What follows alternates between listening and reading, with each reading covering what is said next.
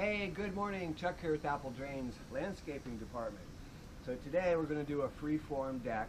We're here at an RV site. People own the property. You know, they come down in the winter and they've got a lot of things done here, but they'd like to have an area to make a shower. And if you can see over here, they've had a deck that they had laying out here and a garden hose to take the shower, but a little bit more private and a little bit nice. The first thing we did was we came out with the chainsaw. We cleared out this area around the pine and the oak tree. We cleared out the area around the pine and the oak tree. And you can see the palmettos, how we've tried to shape them up so they look pretty good. Next we took the chainsaw and we went ahead and cut down some more of the palms that are in the way, the palmettos. You can see some of the debris here. So I'm going to rake this up, clean this area up. We'll start by bringing the deck right off of the porch, off the pole barn, come back, go both directions, and eventually we'll go all the way around this tree. We're going to set their shower area up here so it's off the ground, bring the water over, and they'll be all set. Let's get started. So to help keep costs down, we're using recycled material. They've got a lot of 2x6 and some older 2x4s. We're going to use their material until it runs out, and then of course we'll have to use new decking and things like that. But pretty straightforward. This is what we call a free-form deck. In other words, there's no real plan here.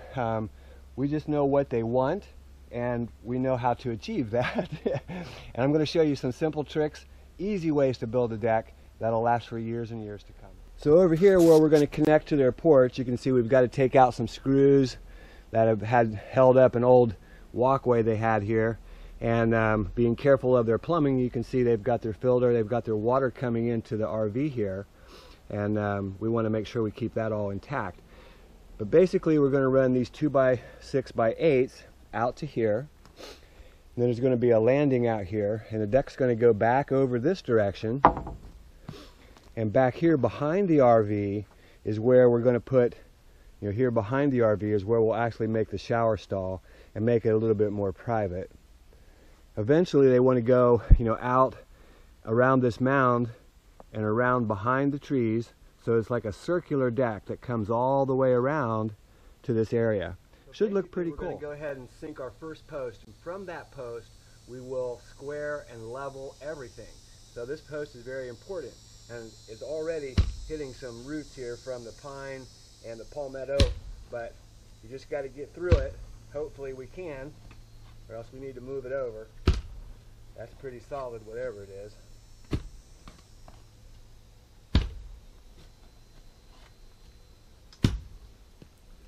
Probably going to have to get the shovel. Sticking into it. It means we're cutting it.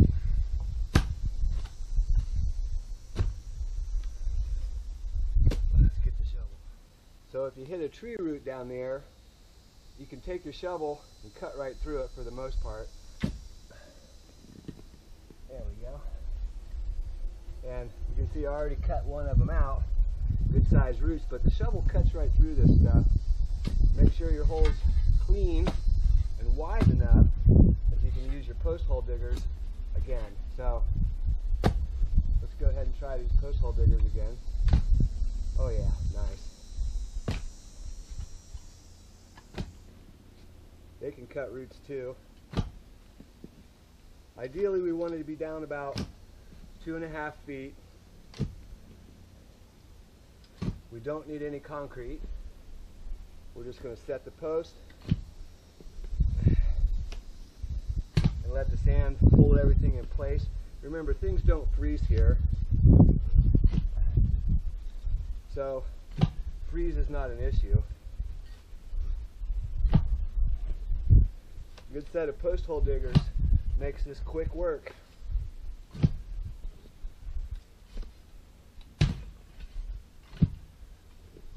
Nice. We should be down there. Let's take a look. Oh yeah. So for the post, what I did was I took some of their old pressure treated 2x4s, I nailed them together, 2 of them, and put screws through them. So now we've got a really strong 4x4. Remember, this is all pressure treated lumber. Let's go ahead and set that down in there.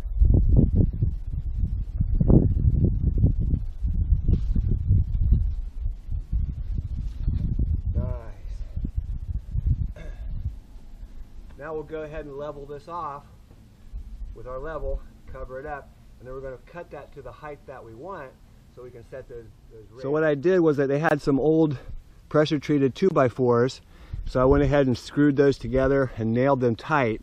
So now we have a nice 4x4. Remember that this post is the most important post. It's our first one. We're going to level that, square it, and from this post everything gets squared. So we need to make sure this one's really nice and secure. So from the deck, we're going to put our decking on there. The decking is 1 inch thick. We'll make it 1.5 inches so it's a little step down. And that's going to be the top of our 2x6. So we're going to go ahead and set a scrap piece of lumber in here. And then we'll make a measurement here where we want to be, right there. We want that to be on that line.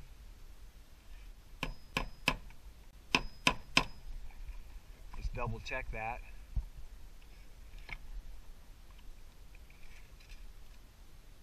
Perfect.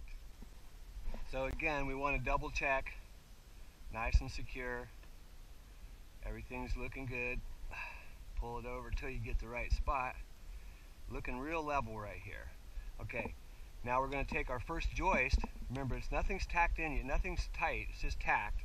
We want to bring this up, and we want to find the level here. Looking really good. That looks nice. We'll give it a little bit of a tilt downhill so water runs off of it. Let's make a mark. And this is where we're going to tack everything together right here.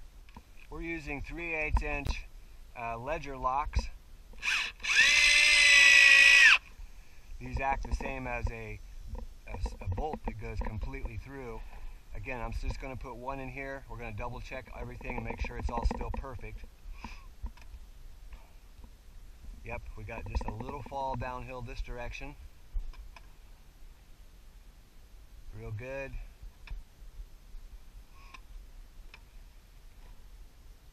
Real good. Everything looks good. So we've got our first post installed. You can see how it runs back over to the RV deck. Let's go ahead and tighten up that joist hanger.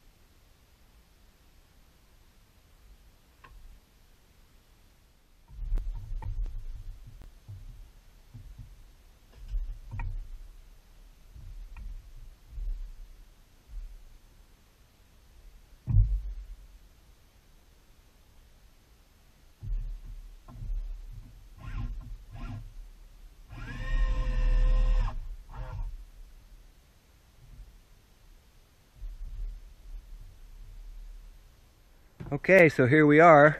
We've got our framing done. We're going to go ahead and use 2x6x12 for our decking. And you can see how the frame lays out. We got it on 24-inch center since we're using such big wood on the deck. It'll be fine. No squeaks, no movement. Perfect deck. Again, this is a free-form deck. So we're just building this as we go. And used a lot of scrap material here. And we're also using some new lumber as well. Putting our finishing top on here, 2x6s, 2x6x12s for the long part, and then we'll cut these to length right down in here. And you know, this is a really solid deck. Came out really well. Real pleased with what we came up with. Over here is going to be a seating area, so that's why we left these posts a little bit high. We'll cut those back, and basically they're going to have, you know, their shower come in from this angle right here, and then we'll continue this deck on out over that hill and around, all the way around this little section of palm tree, make that a natural area, although they have lots of natural area.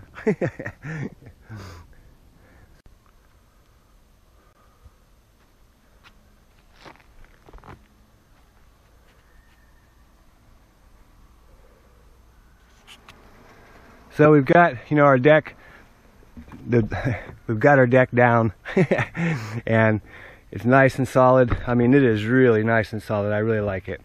So we'll finish this up again tomorrow. More wood coming out, you know, that direction. Put some rails up. It's going to extend this direction also, and then turn and come around this natural area of the tree. Hey, this is Chuck with Apple Drains, reminding you that if you believe you can do something, I guarantee you can do it. Have a great day.